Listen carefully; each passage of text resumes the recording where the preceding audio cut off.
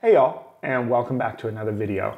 In this video, this is not a tutorial. I'm going to take a look at one of the games that I've been playing recently. We can talk about it a little bit from a kind of a design perspective. Hopefully that's interesting. I'm going to continue doing tutorials on the channel. If that's mainly what you're here for, feel free to check back later on. I'm trying to release a tutorial every week, but I figured these would also be a fun kind of video to do. It's kind of an experiment. We'll see. We'll see if people like it, if I enjoy doing them, but I've been playing a couple of different games lately, and I think it might be fun to talk about them. So the game that I want to talk about today is Dicey Dungeons by Terry Cavanagh. So this is another game in the kind of roguish, like-ish kind of soup of procedurally generated games that we have now. Everybody likes to argue about the term roguelike. I'm just going to use it here. It's a procedurally generated dungeon crawling game. The dungeon in this case is a game show, and you are an anthropomorphic dice who has to fight various enemies by rolling dice.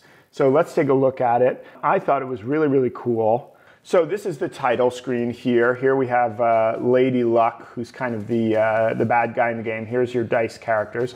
So let's go ahead and play. Now, one thing that's really worth noting about this game right from the start is that there is some amazing music by Chipzel, who's a pretty well-known chiptune musician kind of in the game development scene. She has done a terrific job on the music for this. It's kind of kitschy and great. So let's actually just start by playing with the warrior real quick. I don't think I'll play a full run just so we can see some different things, but the warrior is kind of like the basic character.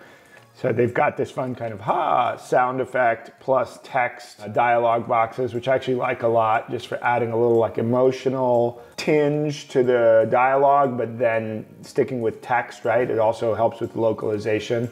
I think that's a good tip for you game devs out there. If you're thinking about going towards voice acting, doing just this kind of like sound plus text is a pretty good idea. This is a game by Terry Cavanagh, who is a developer of Super Hexagon, super hard geometric kind of time-based puzzle game. This is a very different thing for him. Really, really interesting and fun. So here we have the Space Marine is the enemy. We have 2 dice. We have this limit break that builds up after we take 8 HP of damage, and then we can drag these dice into slots.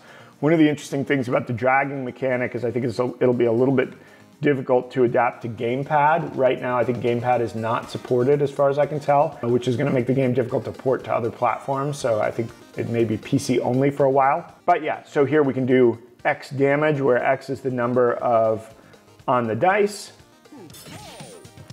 And then this combat roll allows us to re-roll a dice. Now, right now we only have this one attack, so obviously we just go to the next turn. These numbered ones allow you to build up an attack over time, so he's building up to do a powerful attack. We want to try to kill him before, which we're not going to be able to do, I don't think. 3. See, he's got 13, yeah, so he's going to hit us for a lot of damage. 10 damage of our 24, pretty powerful attack. Okay, so that brings up the limit break, double the next action, and now we can do 12 damage with the sword and win the combat. We get 1 XP and 1 gold. The gold you can use to buy new attacks. And then, okay, so we got whip, we do fire damage, and we inflict 1 burn. That means that the dice becomes burning, and so that they can't attack without using it. So let's take it. Now we can equip it. I think it auto equips it, which is a nice quality of life thing. These are both big attacks. They won't fit in these small slots. So eventually, as you have more stuff in your backpack, you have to kind of decide, okay, I want to mix of big and small attacks that fit into your inventory, your active inventory at any given time. All right, so let's just do this one level, and then I'll show you one of the other characters because it's kind of cool. So let's use the whip this time. Do 6. Now he's got burn 1. That's going to burn 1 of his dice, and then we'll do 4. We're just going to kill him in 1. Okay. So we leveled up. We get a maximum health increase, and we get an extra dice. That will add to the number of dice that we have, and then we go down a floor. Very traditional roguelike dungeon here. They're doing this kind of graph-based dungeon, very similar to Slay the Spire in that regard. Another game that I've been playing a lot and that maybe we'll talk about. I don't know if I have anything original to say about Slay the Spire that you know, Game Maker's Toolkit and Tom Francis and some other people haven't said already, but it's a great game that I really enjoy. And so we've got some enemies. This allows us to buy, this is a shop, right? This will allow us to restore health. And then we have the dungeon. Okay, so what I'm gonna do actually is go back to title, and I'm going to make a new game, and let's look at the robot, right? So this is a kind of a cool way that we can iterate on a mechanic. So here we have this thing where instead of rolling the dice, we do this thing called calculate, and then it rolls the dice and builds up to a target. It's basically like blackjack or 21. We can't exceed 9. And so there's a kind of a risk-reward mechanic as we go further. So let's calculate. So 4, so now if we roll a 5 or a 6, we'll go over. Let's use our plasma blaster to deal 4 damage. Now, I'm gonna calculate, okay, 8. So if I get 1 more, I can do 2 damage. If I go over, yeah, it errors and I lose the chance to do anything else, but in that case, I didn't have any other actions available. Okay, he's gonna cast a shield. Okay, 2, 5. All right, so now I wanna use these before I risk going further. Let's use this 2 to deal 1 damage, and then let's use the plasma blaster to deal 3, and then calculate again, okay. We'll drop that on here. And then we errored out, right? We busted in blackjack terms, right? So I thought this was a really cool tweak on the mechanic, right? Like changing the dice rolling. So now the dice rolling have an element of risk and reward. And I think this is like the really interesting thing about this game. It's quite simple in the regard of rolling dice and then assigning them, but it adds a lot of possibility for a lot of variation and different ideas. So I'm not gonna go super exhaustive on this game. I just figured I would give it a quick look and show it to you. Let's see if we can beat this guy and go down 1 level before we end the video. But yeah, I encourage you to check it out if you're interested in game design. I think it's pretty cool. Oh, and this is an important run, right? So the auto roll is this guy's kind of like super attack, which guarantees a jackpot, right? So we can see the jackpot. So if you hit the exact number without going over, then you get to choose between a lucky shot, 5 damage, regenerate 3 health, or 1 more roll, right? Let's use the lucky shot to finish this enemy. Okay. And let's get increase the jackpot range this turn. So, and this is the other cool thing, right? The dice can kind of modify the rules of the little mini game that we're playing with the jackpot, right? So in this case, we can add to the jackpot range, which is actually pretty useful. Okay, so that's been added.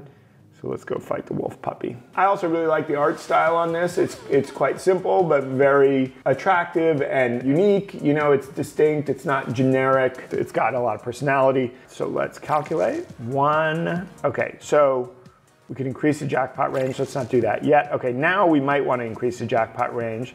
Let's go ahead and deal 4 damage first. Let's use our 1 to increase the jackpot range. Target 8 or 9. Let's calculate. Okay. Probably gonna bust out, but let's try it. Whoop, lucky us. This is the other fun thing, right? This actually makes the core mechanic a little more exciting and fun, right? Am I gonna bust? Am I gonna go over? A little gambling type of mechanic. But I really love the idea of embedding this little mini game into the normal game loop. All right, let's go lucky shot and end turn. All right. And all of these guys have the same type of dice-based attacks. All right, let's go ahead, let's cut it. Oh, bad decision there. Of course, no, we shouldn't have done that. Rolled a 6, okay. Oh, I could have won that. Oh, am I gonna die? That'd be embarrassing. Okay, let's auto roll. I'm gonna regenerate, get myself out of danger. Now, let's go ahead and do 2 damage, and then do 4 damage, and beat this guy. Okay, we're gonna level up. Now this gives us 2 extra CPU, which gives us more range on our jackpot. The higher, raises the limit of the jackpot. Okay, go down. All right, maybe we'll do 1 more battle. Okay, 5 damage, that's good, right? And you notice the limits on these are interesting, right? This only takes odd dice, that one only goes up to 5, right? You can upgrade them to raise the limits, which is also interesting. Let's put this here. 10, okay, let's just increase the odds, because, woo, look at that. All right, cool. So I increased the odds into the range, so then I was on the jackpot, so that was cool. Let's go ahead and lucky shot. We got like your kind of fantasy game status effects. Poison deals damage over time. There's also curse, which will cause one of your attacks to kind of fail and malfunction. All right, let's go ahead and 4, let's use this.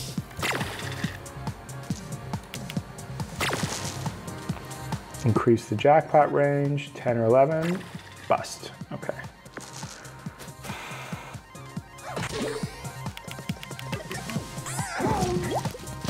But yeah, I think if you're interested in game design, this is definitely a game worth checking out. I also like this idea of combining dice.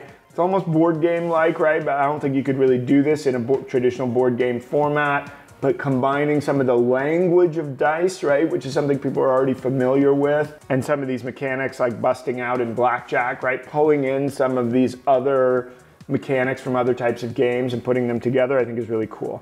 Let's auto roll. Let's go ahead and lucky shot. Deal 2, deal 4. I'm not gonna be able to kill. Almost.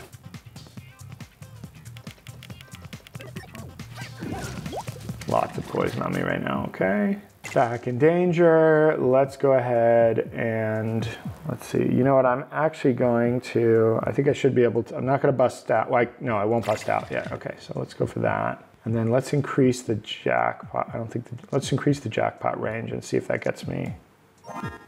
No, 10, damn. All right, let's just win. There we go.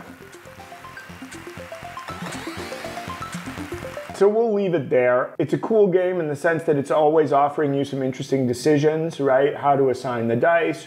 You know, in the case of the robot, should I roll again? Where to move around on the map. The map element is quite simple, right? But there are some decisions. Which enemy should I challenge first? Should I go for the health? Could I skip this path and go to the exit?